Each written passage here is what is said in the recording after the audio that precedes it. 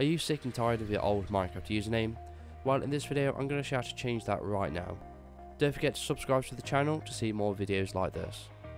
Okay, so the first thing you want to do is go to this website. It's called mojang.com. There'll be a link in the description, or you could also type it in Google and go straight from there. Once you're here, you then want to sign into your account by going to the account tab here and then clicking on login. So I'm going to do that right now. So once you've signed into your account, it will load up your account's information, as you can see here. Now it says at the top Minecraft Java Edition, which is the PC edition, and I've been a member since 2011, and then it should say your profile name next to it. Now you want to click on change, and then you want to type in your desired new profile name, so we're going to do that now. And once you've selected the profile name you want to use, you want to click check availability.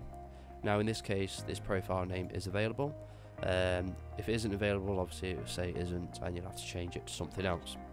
But once you've found something that is available, all you want to do is type in your password and click change your name.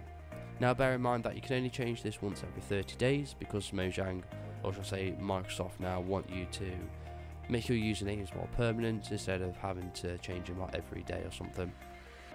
So once you have changed your username, I'm not doing it in this video, but I'm just showing you an example.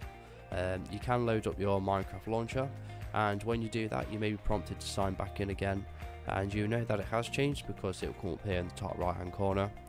If it hasn't changed straight away, just allow it a couple of hours to do so, and then it should successfully change after that.